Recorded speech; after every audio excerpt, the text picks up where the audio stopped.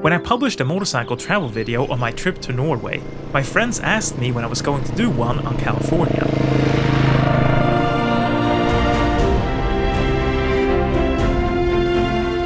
For this video, I put together a road trip which will make anyone, motorcycle rider or not, get some feel-good vibes.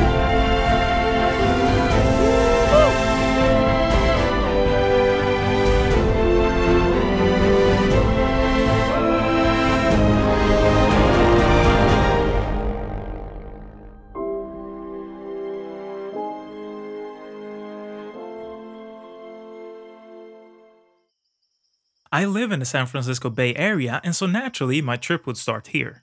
My plan was to ride south, covering both seriously curvy roads and scenic routes, with some fun stops along the way. I started the trip at Alice's restaurant located on Skyline Boulevard in Woodside. Alice's is a local gathering spot for motorcycle riders and car drivers. You can frequently see some really cool rides there. I headed down on Skyline Boulevard towards Highway 9.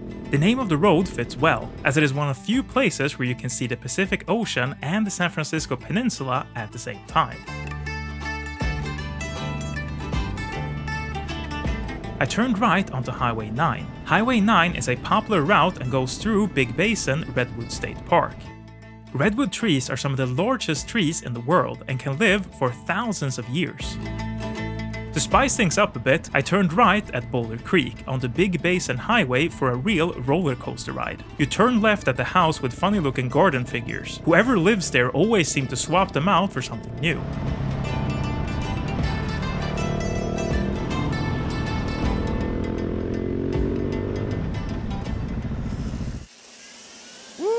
While the redwood trees are cool to look at from the ground, there is a way more fun way to see them: ziplining.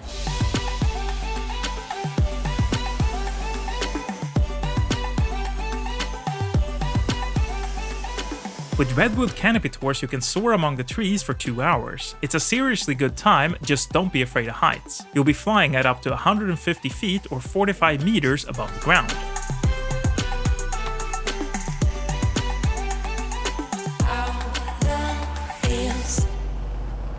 Continuing down south, I headed on to Highway 1. Highway 1 runs along the Pacific coastline and is probably one of the most scenic routes in the world.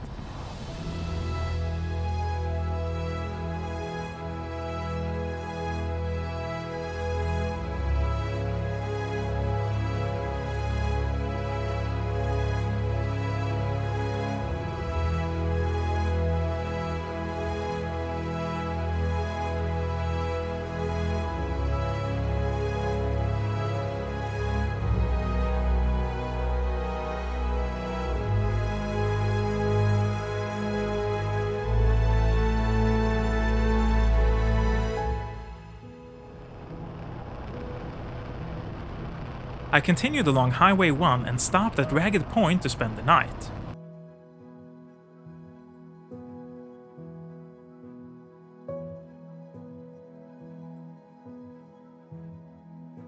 Tomorrow I was going to head to a town founded by a group of Danes looking for sunshine. It's usually foggy in the mornings along the coast, but to my surprise there was no fog and completely clear skies.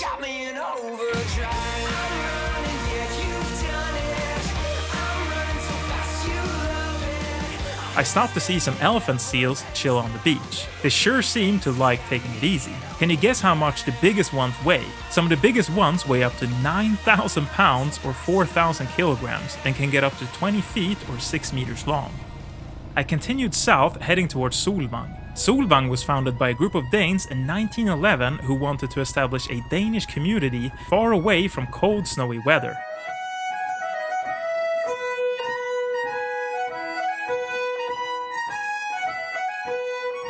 The architecture of the city center follows a traditional Danish style, and the bakeries and restaurants contain all the Danish cuisine you could imagine. I didn't come here only for the cuisine. There is a great motorcycle museum located in the city center.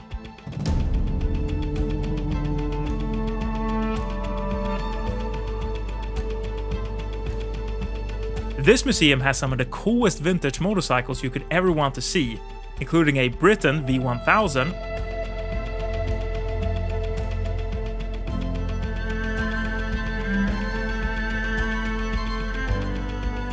Harley-Davidsons from the early 1900s, a Yamaha TC700 from 1974, just like the one Giacomo Agostini won the Daytona 200 on.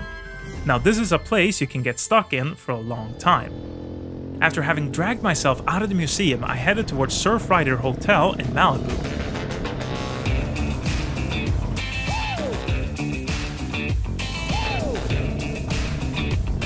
While folks were out surfing the waves, I'm a land mammal, so I headed out to surf some of the best motorcycle roads around.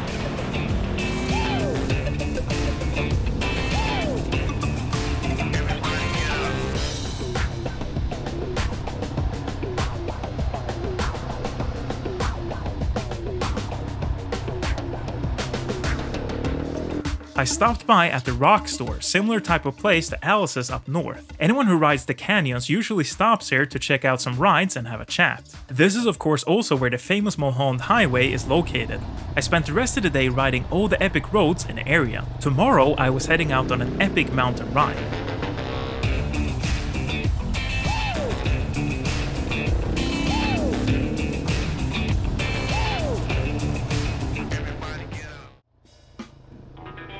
This morning turned out to be seriously foggy and I rode over the Malibu mountains almost blindfolded. Looking up, the sky looked seriously cloudy. This might mean trouble as my ride through the mountains was going to be very long. But as I got further away from the coast, the fog became less dense and all of a sudden the skies were clear and the sun was shining on me. I was heading towards Highway 33 between OJ and Ventucupa. The road is really fun to ride and the scenery is truly breathtaking.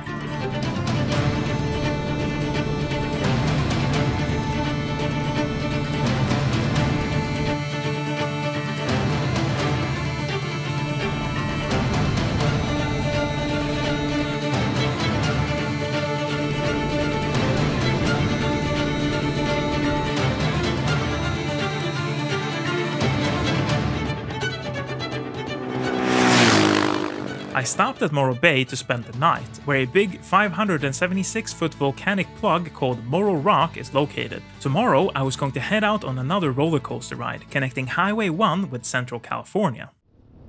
The day started out really foggy and I was heading up north up Highway 1 towards Nacimiento Ferguson Road. This is a seriously windy road going through the mountains and through forests with rivers and some great camping spots.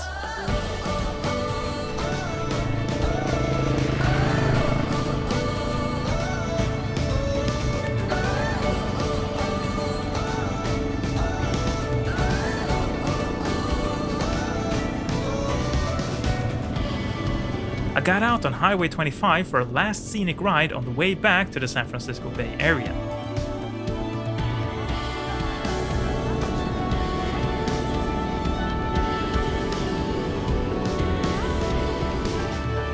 There are many more epic rides around California. I will certainly cover some of them in the future. Remember to subscribe to my channel. There are always new places to visit.